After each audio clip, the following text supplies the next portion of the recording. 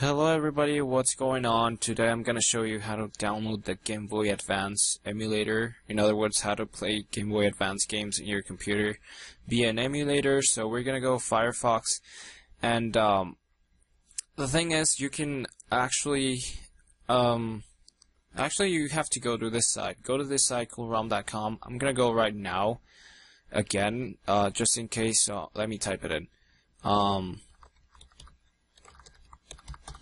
Okay, so once you've done that, you pretty much, I was already on the page, but just in case you were doubting that I was lying to you, so go to Game Boy Advance. You're gonna see emulators right here. So emulators, every single emulator you're gonna find there, but we're only teaching how to get Game Boy Advance. So now right here you're gonna get a couple options of Game Boy emulators. You're gonna see the ratings right there, and usually this top one is the best one. So now you're gonna scroll down, get over here. And you see, actually I'm running AdBlock for the website, so you might see some other crap here.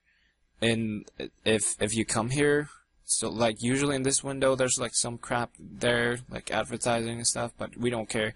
You just want to download your file, download it, wait for a couple seconds. You can actually exit it out, yeah. So I'm gonna close that window, and then we're gonna wait for this. Okay, so now we got the version beta.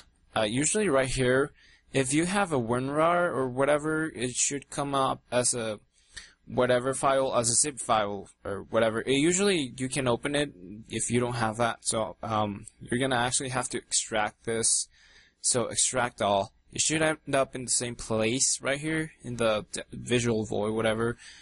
So you're gonna click extract right there. So click, and now you have the same files, or it's the same. It's in the same folder, same file, but it's just now extracted. You can now use it. You can actually put this in your flash drive or whatever, and play it anywhere. Like you can take your flash drive with this application on, and you can open it in whatever, like in the library at your school or whatever. So there's a way you can actually do that. So I'm gonna close this out for a second right now, because I'm gonna show you how to download the games you want to play.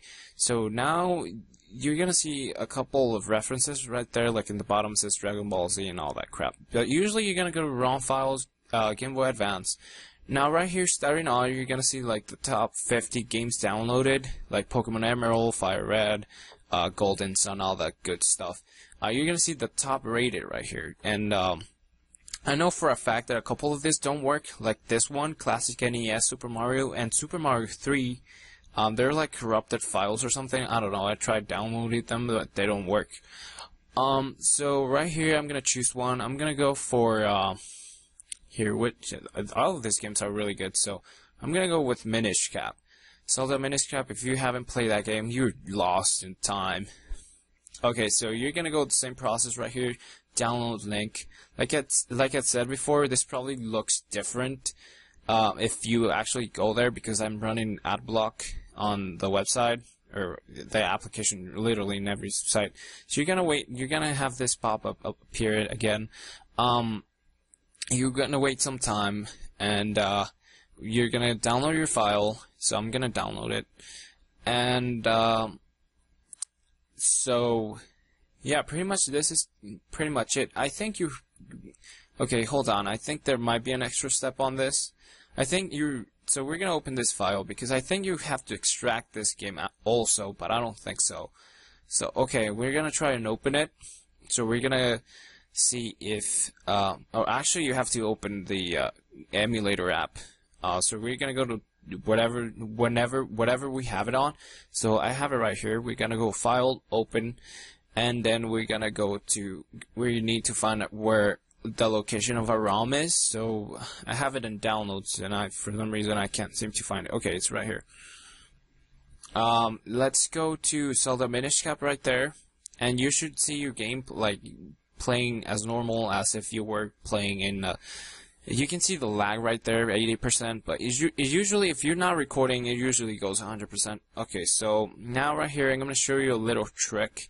You're gonna go to change controllers. It's not this option. Okay, let's go to, it's actually options, joypad, configure, Number one, usually you have controllers from your keyboard in your PC, but you can configure like better suitable controllers from here, and you can actually use a USB controller. And if your computer detects that controller, you can actually play with like a PS3 controller or whatever.